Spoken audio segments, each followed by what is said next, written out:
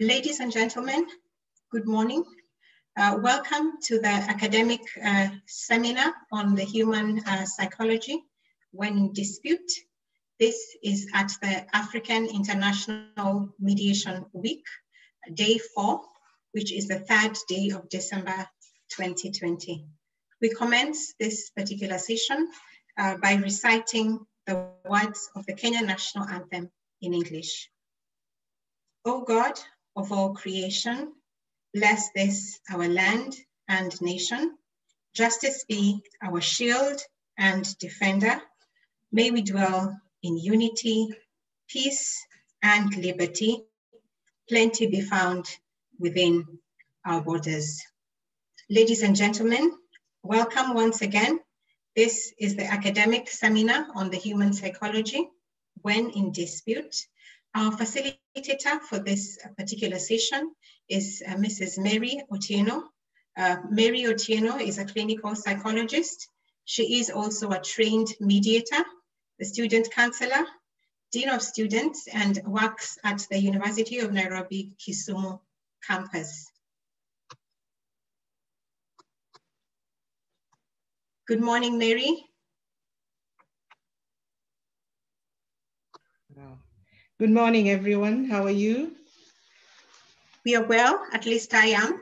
Thank you very much. We are happy to have you today take us through this topic. Welcome. Thank you very much for the invite. Allow me to share my screen so that we move along together. Please proceed.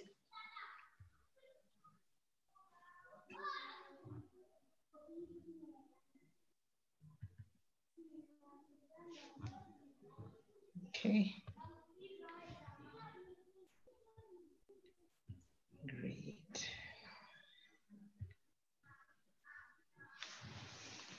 So today we're going to talk a little bit about why we should not have ground rules when we are in mediation.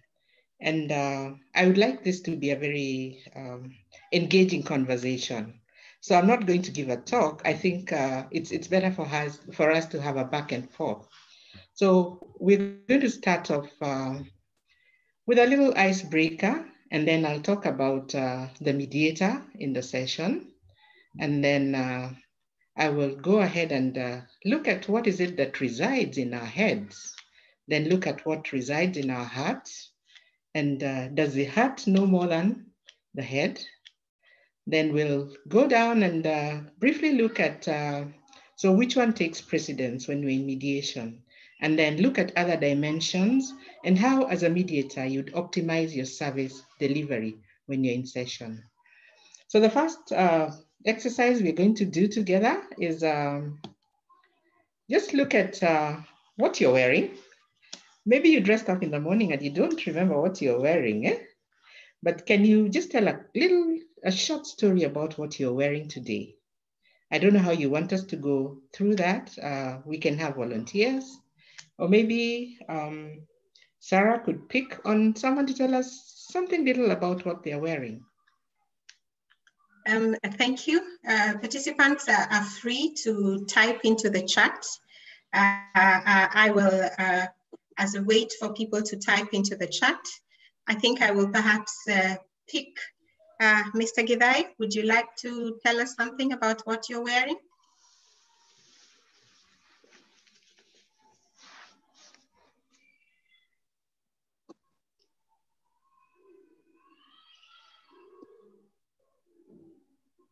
Or Wangari, could you tell us something about what you're wearing? And then we come back to Mr. Gidai.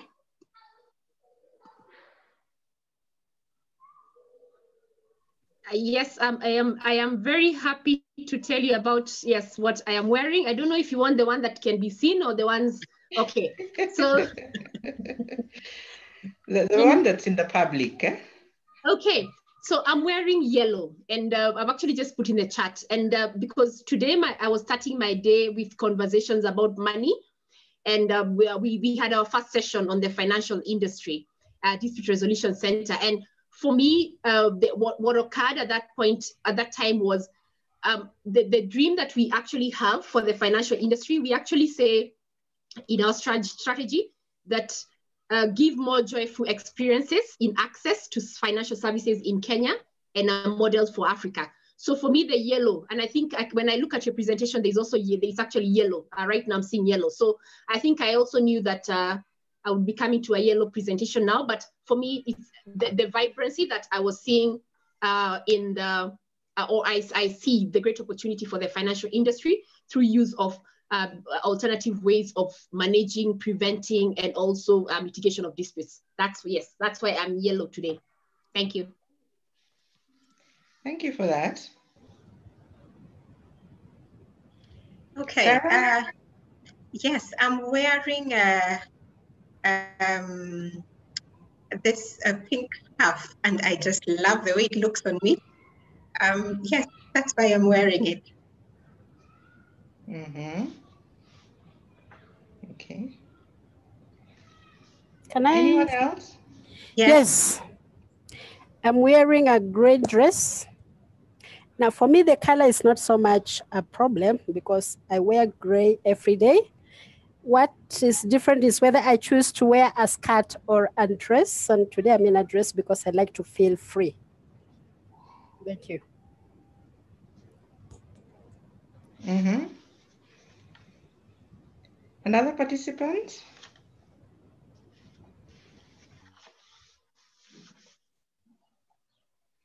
Okay, maybe you can just type in and then we'll go through them. So what has come out very clearly, and that's very good. Wangari says she's wearing yellow today. And for her, she was looking forward to joyful experiences. Now, when our clients come in for sessions, at the end of the day, they expect to come out with a joyful experience. They expect to resolve their conflicts. They expect to maybe get back together if they were not in talking terms. So that's a good thing, Wangari. I think it's important for you to be very, very conscious of what you're wearing as a mediator when you're going into the session, because you never know how your client is going to interpret your look. And then Sarah says she is wearing pink because she just loves it and she loves the way she looks. So when I come into session as a client, at the end of it, I would want to feel good about myself.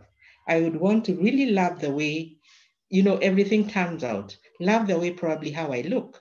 When I have an issue, a lot of times maybe I am so low down, so the look doesn't really, really matter to me.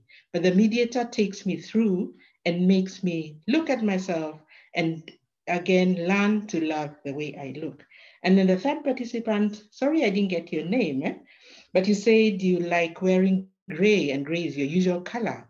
And today you're wearing a dress because you want to feel free. Now that's mediation. When you go into mediation, at the end of it, you want to be free. You want to, remove the baggage that you have, resolve your issues, and feel free again. So that's a good way to begin. And that's a good way to think about me as a mediator and how I handle my clients. So let's look at who the mediator is. So whenever we have clients come into session, what we really need to focus on is to be able to facilitate their communication. We have two parties that have disputes, but at the end of the day, we want to have these parties to be able to understand each other and to be able to perceive the issues that they have in a positive manner. Secondly, as a mediator, my main duty is actually to encourage the parties.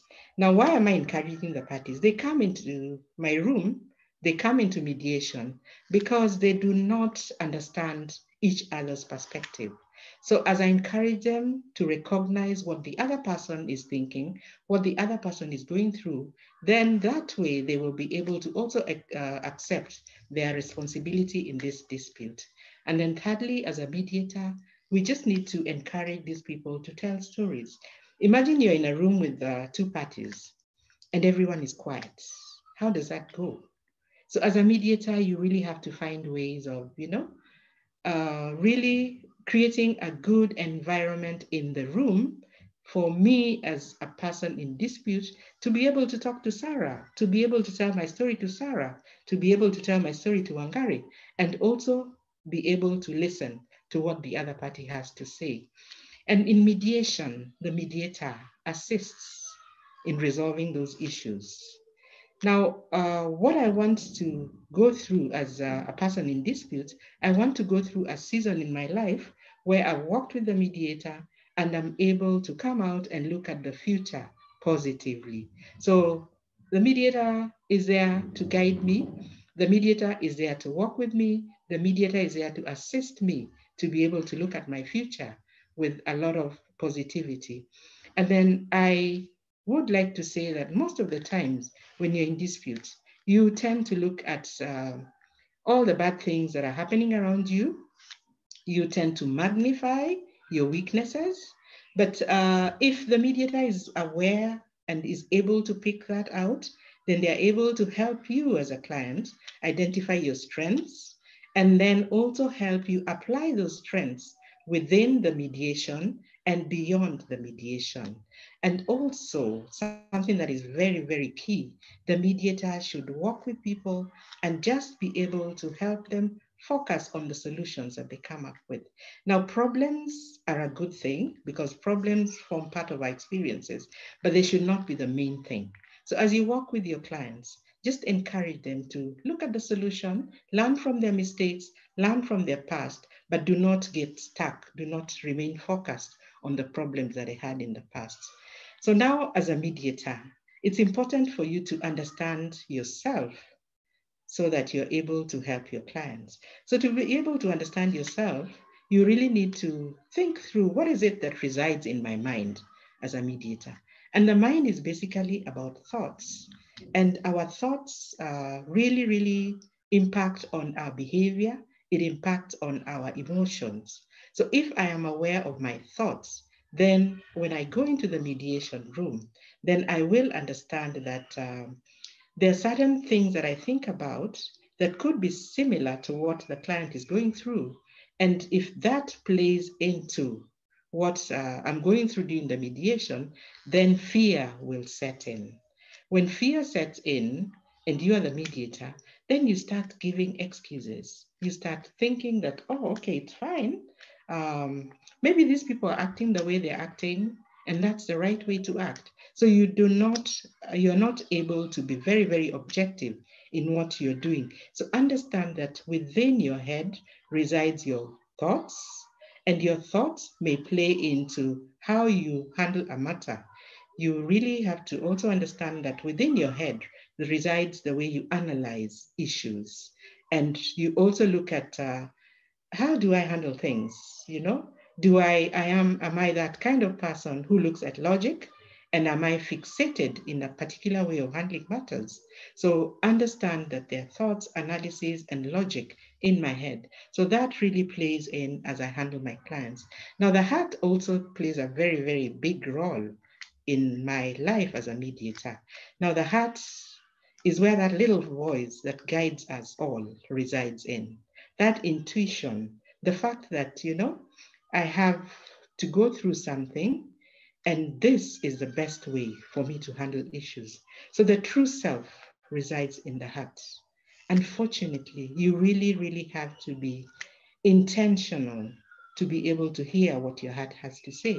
A lot of times we move with what, the head tells us, but you really have to listen. You really have to be quiet. You really have to move back and be able to finally hear, what is it that my heart is telling me? Why should I do things in a certain way? Is that what the heart tells me? And then thirdly, the heart, we say, and the head kind of work, side by side. They operate in different ways. They speak different languages, but they work side by side. So you cannot say that I'm going to shut out my thoughts. I'll simply go with what the heart says. I'll simply go with intuition. No, that cannot work. You have to realize that at a point, let me sit back, listen to what the heart says, but also understand what the head is telling me. Now, I will just quote John's there, and he says that the head is really, really big, but the heart is infinitely more powerful. So what we see, when I look at you, I will see, oh, Mary has a really, really big head. And I don't know, a lot of us from the African culture, we had issues and lots of comments from the elderly people, and they would sort of throw insults at you, and you have a big head. You have, all those funny things they would say to us. So then when you come into, mediation, and someone is telling you that you really, really have to take into consideration what that head has inside, and you still remember that voice of that person who used to really insult you. So you have a lot of work to do on yourself as a mediator before you help other people. You must look at things critically. You must look at your own issues, because your own issues a lot of times will play into how you handle other people's issues, and your issues need to be resolved. So if you have a lot of baggage on you, then you may not be able to help people in mediation. Now, the other dimension that a lot of us will say, someone tells you that I feel, okay, there's this gut feeling. And usually a lot of us have a very, very powerful, a very, very high gut feeling. We tend to ignore it sometimes, but we shouldn't ignore it most of the time. It's that instinct, okay? So you're moving in a certain direction. You have parties in mediation. They have told their stories. You have read what they have to say about each other. But there's something else that is telling you, there's that instinct that, okay, this may not be the true story. This may not be resolved in the direction that we want to take it. Can we take a step back? Can we look at it again and then move forward from there? So what I'm trying to say is, as a mediator, it is not a good thing to rush to close your matters. You need to give it sufficient time. You need to look at all the angles that there are to that matter. It's better to take a little bit more time than rush the matter, close it, and then once you have closed the matter, the parties will come back to you and or go elsewhere and complain that, well, I signed, I agreed to this because the mediator was pushing me. And sometimes we do this without being conscious.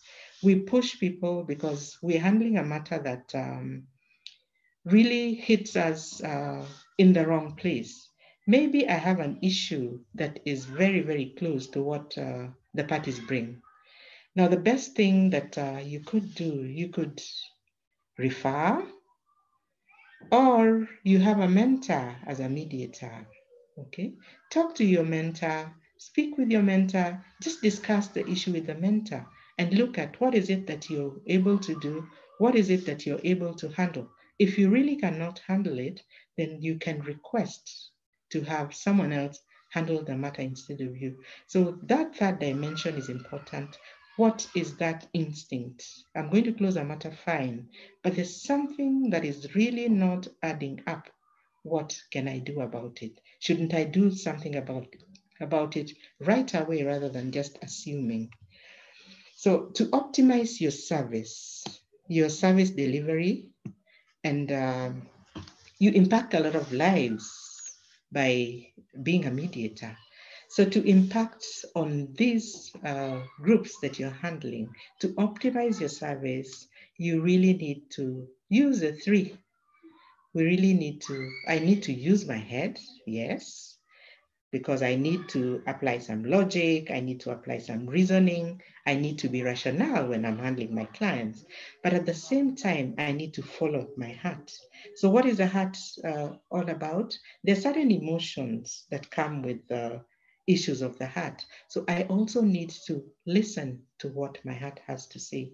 And then thirdly, listen to your gut. What is that intuition? When you listen to your gut, what happens is you're able to act faster.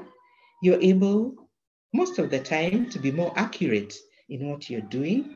You're able to be more confident, and you end up coming up with, very, very good decisions. So do not ignore the gut feeling. Use your head, follow your heart, but also listen to your gut as you're working with clients. Now, a professor at Harvard Law School had a quote that I would like to repeat to us. As a mediator, and the central theme or the central quality of mediation is for you to be able to reorient the parties towards each other. When they come with disputes, sometimes you find people coming into a room and they don't even want to look at each other. So as a mediator, at the end of it all, you will have worked towards orienting them. And when you orient them towards each other, they are able to listen to each other. They are able to look at each other's perspective. They are able to understand where one is coming from and how probably the issue came about. And secondly, as a mediator in the mediation room, do not impose rules on people. It's important to have rules as we know it when you're starting the mediation process. But then as you go through, then you understand your clients, because each set of clients is not the same as the other. So you will need to work with a set of rules for one set of clients, but change the kind of rules that you have for a different group of clients. So never impose any rule on anyone, because if you do that, then the outcome is not going to be good. The clients can decide to shut, and you will be going round and round and round circles without coming up with a breakthrough. And then thirdly, another key to mediation is to help people achieve a new perspective of the relationship they had. So if there was a family dispute, for instance, and people looked at each other like, we'll never sit in the same room, we'll never have this family meeting, we will never, do things together. But as a mediator, you're able to help these people to achieve a different perspective. Let them understand that, fine, we have disagreed on a matter, but that doesn't mean we cannot continue as family. We need to work together as family. We need to do those things that we intended to do as family. We need to share what we used to share as family. So your business as a mediator is just to get people back together. Work with those relationships. And if you have not sorted out your own relationships, then I'm sorry to say that is going to really, really interfere with the way you handle relationships, because we tend to go back to those books that are in our libraries. So I handled this in one way. I had a dispute with Wangari. This is how I handled it. This is how it ended up. So if you have not been able to separate between your personal issues, your private issues with what you're handling, then you're not going to be able to handle your clients. So it's important to remember that, fine, the client is the most important person whenever you're doing any work. So work towards orienting them. If my issues are interfering with the way I handle, let me step back, let me take time, let me understand myself, and let me do what is best. So for a mediator, again, it is important to be self-aware. So in terms of self-awareness, you're just thinking about, do I know what my traits are? Do I understand how I behave in certain situations?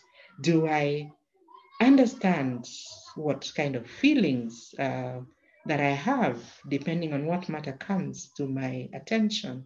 Now, feelings are things that we are not used to naming, but it's important for us to start naming those feelings that we have. So when you name your feelings, then you will say, okay, today I'm feeling sad. Today I'm feeling angry. And I'm not feeling angry about the clients that come in. I just have my own issues. So name your feeling, understand your feeling, go into the mediation space and work with your clients without your feelings and interfering with your clients. Then how do I usually behave? Okay, do I jump into, people's matters? Because that happens. If that's my behavior, then I need to train myself. If I cannot train myself, I need to have someone to be able to train me to understand and to work and change my behavior. So basically that is the little bit that I have for us as mediators for today. There's a lot more that needs to be talked about, needs to be discussed in the mediation, for a mediation or for a mediator to work and be able to be very, very effective in their space. Thank you, Sarah. Back to you. Thank you very much, Mary, for being able to take us through that. Ladies and gentlemen, I believe we are absorbing what we have been able to engage in this morning, just being able to see some of the things that the mediator has to be aware of and alert to as they go into the mediation process.